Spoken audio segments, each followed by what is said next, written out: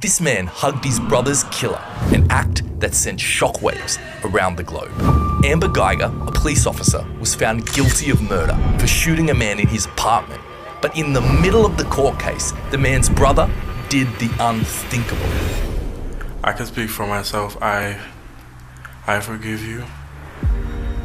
And I want the best for you. Because I know that's exactly what both of them would want you to do. And the best would be give your life to Christ. And what he did next shocked everyone. I don't know if this is possible, but can I give her a hug, please? Please? Yes.